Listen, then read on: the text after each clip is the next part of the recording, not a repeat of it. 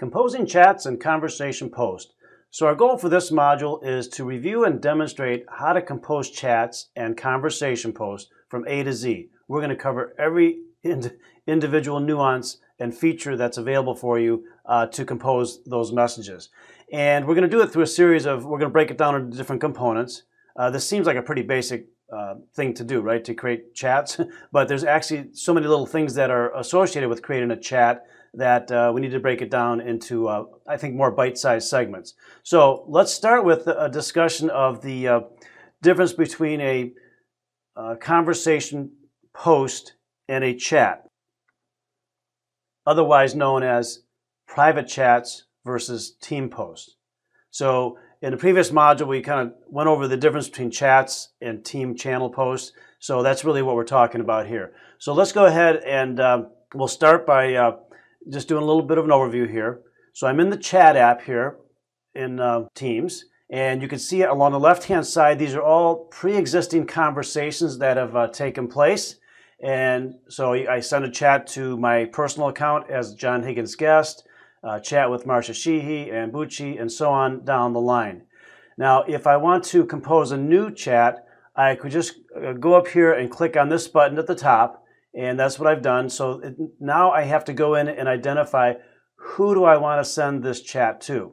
So I can send it to an individual. I'm going to work with Marcia Sheehy on this. So if I start to type Marcia's name, you'll see as soon as I put in MA, it's giving me all the people who are in my teams that I've previously communicated with that begin with MA. So I can just click Marcia Sheehy there.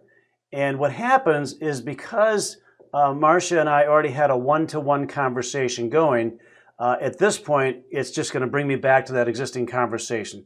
Very similar to what you would typically do on your mobile phone. Now, what I want to do also is compare, as we go through all these different features, I want to compare how they work in the chat application versus how they work in the Teams application. So at this point, if I just wanted to continue on with this with Marcia, I'll just go ahead now and we just continue the conversation. So I'll click in here, I'll say, I'm beginning to show how this works. I have Marcia on standby to respond to my messages. Really just making a statement there. Now what you'll notice is a couple things. Earlier, my previous message to her, you see it has the eyeball there. That's telling me that she has seen it or read it on her system.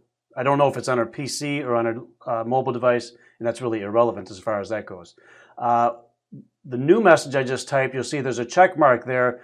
That is telling me that I've sent the message. Now, a couple other things to note.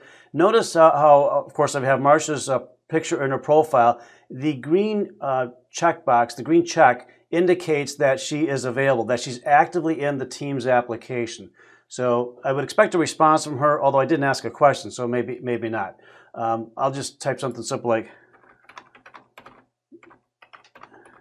how is your day going? Okay, and then I'm just typing a simple message and hitting the enter key, and it sends it off. Now, while we're waiting to see if she responds, notice over here on the left side, if I go over to Ann Bucci, to that conversation, she's away. So her status, what that means is she's actively logged into Teams, probably on her mobile device, but I don't know, but that she's not been active in it for over 10 minutes. So green means you've been working in the application, and here we go, we see Marcia is now responding. It tells me Marcia, she is typing, and so depending on how long her message is, we should see it pop up here momentarily. So there we go, she's saying it's a beautiful day, a nice simple response.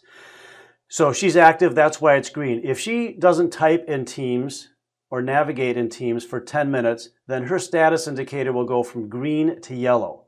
And so why is that important? Well, that just lets you know that if it's yellow, she may not respond right away because she may not be looking at her screen even though she's logged into Teams. Where if it's green, that means she's within the last 10 minutes been active in Teams, so I should probably expect a response.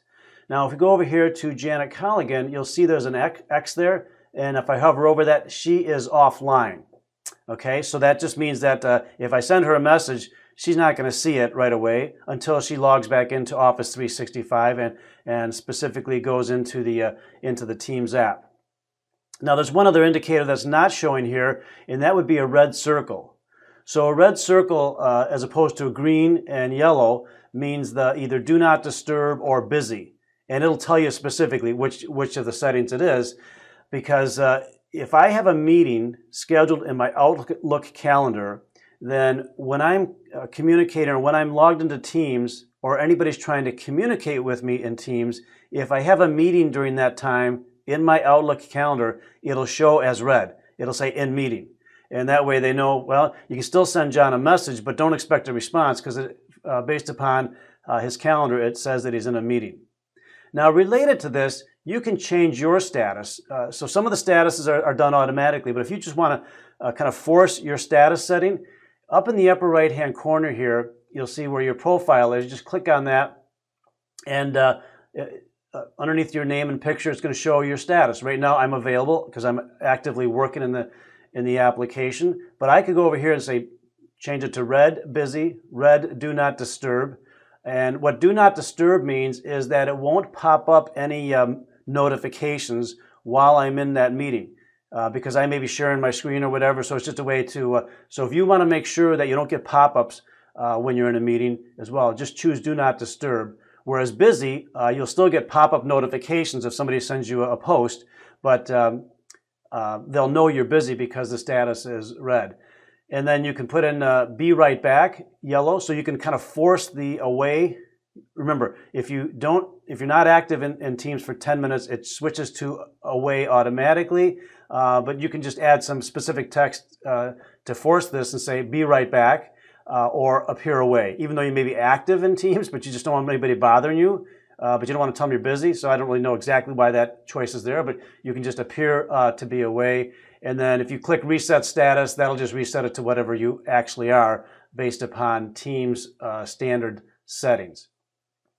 While I'm in here, I might as well go over this as well. Set your status message. So you can also type in a message here up to 280 characters, and you can then just check the box that says, show when people message me. So this is kind of like in Outlook, the out of office reply setting, if you can think about that. So I could say, you know, I'm going to be in a meeting, a very important meeting until 3 o'clock. So just don't expect any kind of response from me. I could type that in here, and that way I would say, okay, so maybe that's going to be for the next 4 hours. I would just choose that, and that's what message, whatever I put in here, will appear next to my status indicator check mark. For that period of time, and then it'll go back after 4 hours. It'll go back to normal. So I don't actually want to set that, so I'll just move back here. Okay, so this is the basics of how you go in and choose the person you want to communicate with in a chat session. Now, I already have this conversation started with Marcia. Let's suppose I wanted to add somebody else to the conversation, because at this point, only Marcia and I have access to this conversation. So up in the upper right-hand corner here, you see the add people. And by the way, I'm demonstrating all of this in the desktop Teams app, but they're virtually identical in the online version of Teams. So click the button here to add people, and I could type a name here. And so I'll just type in, let me just put in my guest name here. That way we just keep it still between the two of us. I click add here. And then notice what happens. So it says you're starting a new conversation. Why is it a new conversation? Because up until this point, I have not had a conversation that involved Marcia and my personal account. So if there had been an existing conversation going on, then like you see Marcia and Rachel and I already had a conversation going on. So when I composed a new message and chose Marcia, and then I chose to add Rachel, it would come back to this message here, because that's the message that we're both, all three of us are involved in.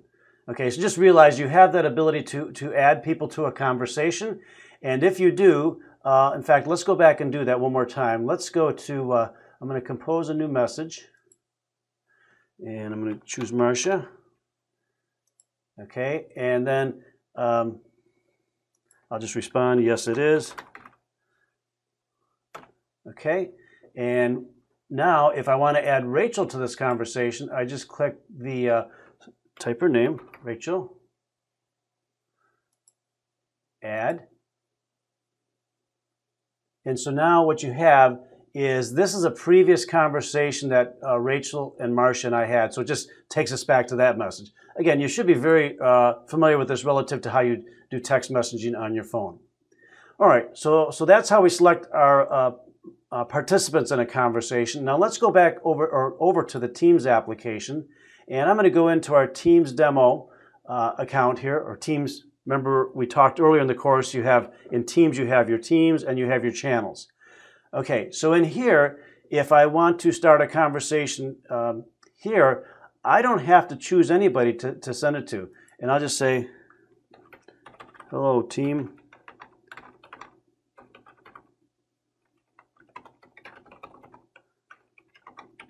I'm just demonstrating a team chat. So by doing that, here's what happens. Let me just send it off. So I posted that. So anybody who is a member of the Teams demo team will now see that message. What will they see? Let me see if I have an example here. I guess I don't. Let me go and do this. Let's go over back to chat.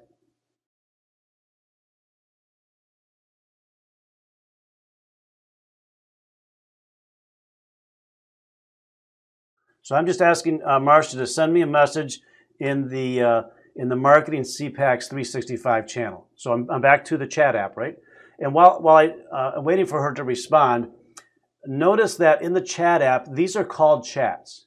When we go back over to Teams, they've rebranded them, and they used to call them chats here as well, but they rebranded them, and in Teams they call them posts. So it's just a little, idiosyncrasy there, but just be aware that they're called posts in the Teams and Teams channels, and they're called chats in the chat app.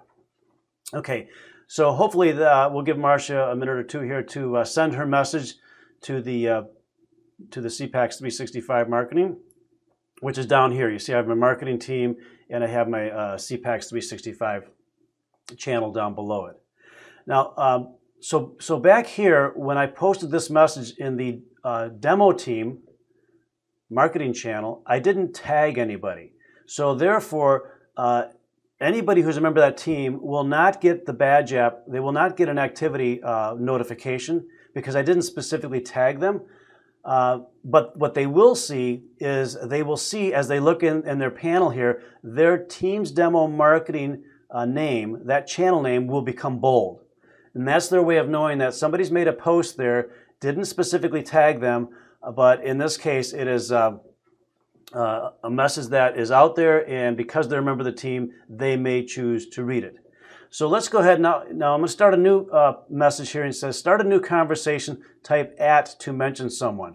So in this case, if I want to specifically send a notification to Marcia, I can type in the @ sign, and you know what happens then is it knows I'm doing what's called an @ mention or a tag. So it's showing me all the people who are in this particular team here. So we got Ann, Marcia, Rachel, John Higgins as guest, and Sydney. So I'll choose Marcia, and I can just pick her name or keep typing. So now it's a little bit hard to tell, but her actual name there is like purplish. That's to tell me that it's an active mention. So I'll just say it, just testing out @ mentions. And so the reason I did that is because I typed the word @ mention, so that's why I said there's nobody matches that. Okay, so now at this point, when I hit send, so Marcia got another message. Now you can see a little bit more clearly that it's a little bit different color, her name there. So her activity bell would have just now activated with the red #1 badge app because I specifically tagged her. Everybody else who's in the Teams demo marketing channel will see this message. But again, it's just going to show bold for them. They don't have to worry about it because they didn't get a badge app notification. So that way they would know it's not specifically posted to them. So another way to expand upon @ mentions is if I go down here to compose a new message, one of the things I can do is I can type @ and the name of this team is marketing. So if I type in MARK, you'll see it'll show me an option of marketing channel. And again, that's highlighted or purplish. So what does that mean? I'm tagging everybody in the marketing team. That way, whatever message I post here, and I'll just say this is just a demo. Correct my spelling there. And now when I send it, everyone who's a member of this marketing demo team just got a notification that in their badge app, their activity badge app, that there's a message there for them because they were all @mentioned. You can also mention multiple people. So I could say, let's mention Marcia, and let's mention Brian. So I just select their names, and then whoever I include in this list of @mentions, their badge app will be activated. Remember, everyone else will not be activated per se. Their badge app won't be activated, but what will happen is the channel will be bold for them. So those are really the basics of how you select the people you want to participate in the conversation. In the team's channels, you have to be explicit. You have to, well, I guess you don't have to be explicit. You can just type a message and hope that the people in that channel, who are members of that team in that channel, see the bolding of the channel name and therefore go and read the message. But if you want to specifically notify them, then you have to do the @mentions of their names individually, or you have to @mention the entire channel. Whereas when you're doing the chats, in the chat application, you don't have to do any @mentions, of course, because the people you are communicating with in that particular chat conversation are automatically going to get a badge app on the chat button whenever you type a message and send it to them.